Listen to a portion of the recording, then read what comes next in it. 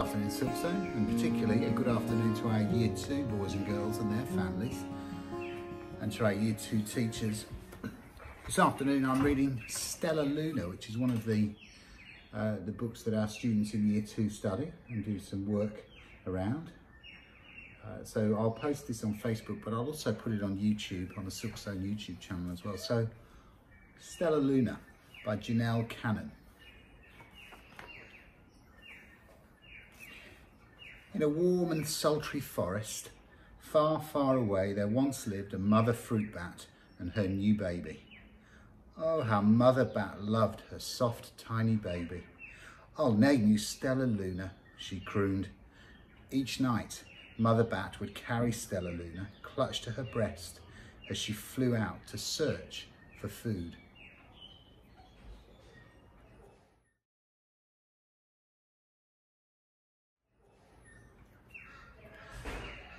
One night, as Mother Bat followed the heavy scent of ripe fruit, an owl spied her. On silent wings, the powerful bird swooped down upon the bats. Dodging and shrieking, Mother Bat tried to escape, but the owl struck again and again, knocking Stellaluna into the air. Her baby wings were as limp and useless as wet paper. Down, down she went, faster and faster into the forest below.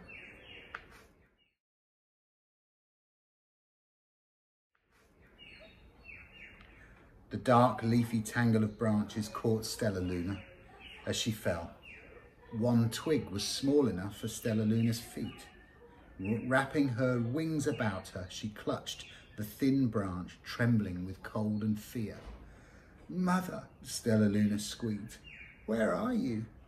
By daybreak, the baby bat could hold on no longer. Down, down again she dropped.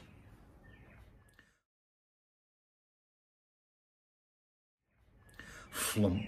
Stellaluna landed headfirst in a soft, downy nest, startling the 3 baby birds who lived there. Stellaluna quickly clambered from the nest and hung out of sight below it. She listened to the babble of the 3 birds. "What was that?" cried Flap.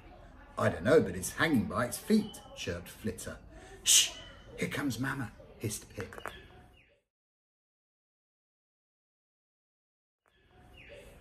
Many, many times that day, Mama Bird flew away, always returning with food for her babies. Stellaluna was terribly hungry, but not for the crawly things that Mama Bird brought home. Finally, though, the little bat could bear it no longer. She climbed into the nest, closed her eyes, and opened her mouth. Plop! In dropped a big green grasshopper.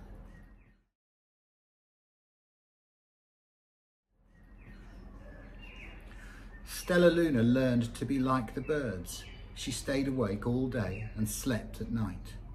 She ate bugs even though they tasted awful. Her bat ways were quickly disappearing, except for one thing. Stellaluna still liked to sleep hanging by her feet. Once, when Mama was away, the curious baby birds decided to try it too. When Mama Bird came home, she saw 8 tiny feet gripping the edge of the nest. "Eek!" she cried. "Get up here this instant. You're going to fall and break your necks."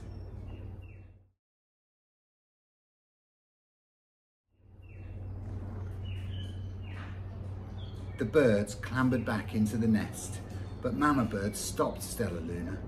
"You are teaching my children to do bad things. I will not let you back into this nest unless you promise to obey all the rules of this house." Stellaluna promised. She ate bugs without making faces. She slept in the nest at night, and she didn't hang by her feet. Stellaluna behaved as a good bird should.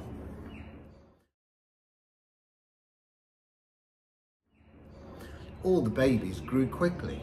Soon the nest became crowded. Mama Bird told them it was time to learn to fly. One by one, Pip, Flitter, Flap and Stellaluna jumped from the nest. Their wings worked. "I'm just like them," thought Stellaluna. "I can fly too."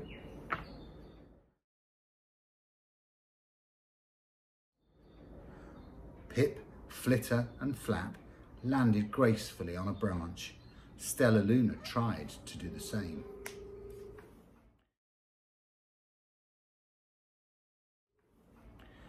How embarrassing.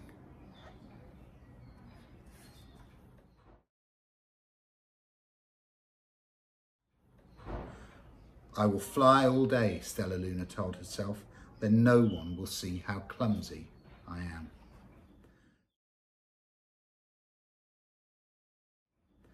The next day, Pip, Flitter, Flap and Stellaluna went flying far from home.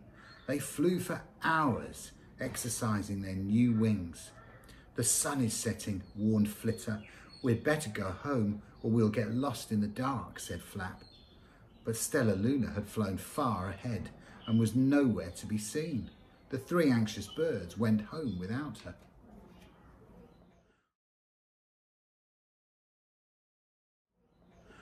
All alone, Stellaluna flew and flew until her wings ached and she dropped into a tree.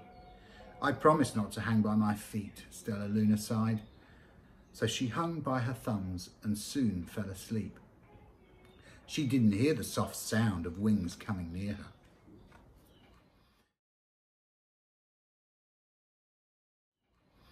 Hey, a loud voice called. Why are you hanging upside down? Stellaluna's eyes opened wide. She saw a most peculiar face. I'm not upside down, you are, Stellaluna said. Ah, but you're a bat. Bats hang by their feet. You are hanging by your thumbs, so that makes you upside down, the creature said. I'm a bat. I am hanging by my feet. That makes me the right way up. Stellaluna was confused.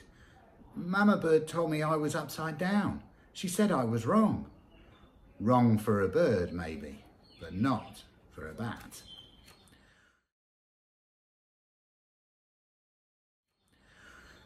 More bats gathered around to see the strange young bat who behaved like a bird. Stellaluna told them her story. You ate bugs, stuttered one. You slept at night, gasped another. How very strange, they all murmured. Wait, let me look at this child. A bat pushed through the crowd. An owl attacked you, she asked. Sniffing Stellaluna's fur, she whispered, You are Stellaluna. You are my baby.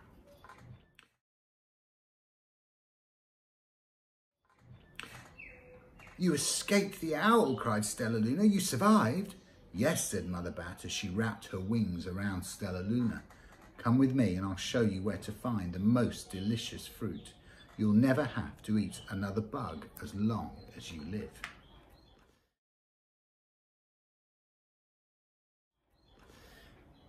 But it's night time, Stellaluna squeaked. We can't fly in the dark or we will crash into trees. We're bats, said Mother Bat. We can see in the dark. Come with us. Stellaluna was afraid, but she let go of the tree and dropped into the deep blue sky. Stellaluna could see. She felt as though rays of light shone through her eyes. She was able to see everything in her path.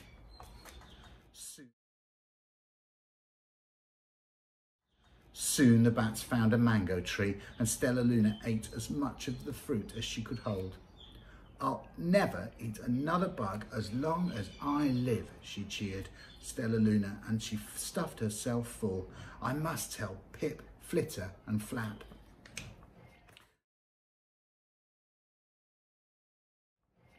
The next day Stellaluna went to visit the birds. Come with me and meet my bat family, said Stellaluna. Okay, let's go, agreed Pip. They hang by their feet and they fly at night and they eat the best food in the world, Stellaluna explained to the birds on the way. As the birds flew among the bats, Flap said, I feel upside down here. So the birds hung by their feet. Wait until dark, Stellaluna said excitedly. We will fly at night. When night came, Stellaluna flew away. Pip, Flitter and Flap leapt from tree to tree to follow her. I can't see a thing, yelled Pip. Neither can I, howled Flitter. Aye, shrieked Flap. They're going to crash, gasped Stellaluna. I must rescue them. Stellaluna swooped about, grabbing her friends in the air. She lifted them to the tree, and the birds grasped a branch. Stellaluna hung from the limb above them.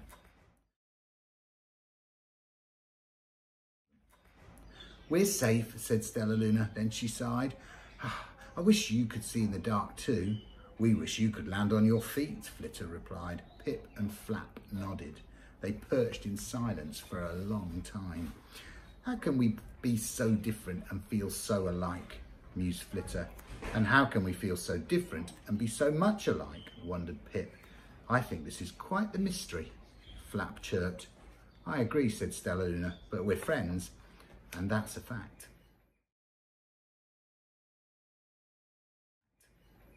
And that's the story of Stellaluna, boys and girls. Now, in the end of this book, there's some bat notes. So I'll read the bat notes for you, some interesting information about bats. Of the nearly 4,000 species of mammals on Earth, almost a quarter are bats, the only mammals that are capable of powered flight. The scientific name for bats is Chiroptera, or hand wing, because the skeleton that supports the wing is composed of the animal's elongated finger bones.